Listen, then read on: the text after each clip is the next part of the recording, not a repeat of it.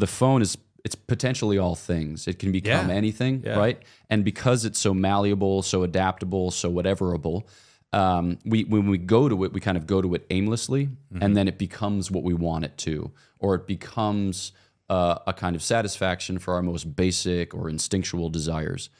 So I think also just having a sense that when you go to your phone, like you said, you go to it with a purpose rather than just muddying the waters between want and need. You have a sense of, this is a tool, I'm using a tool for an end, the end is this, and so I'm going to only use it for that end.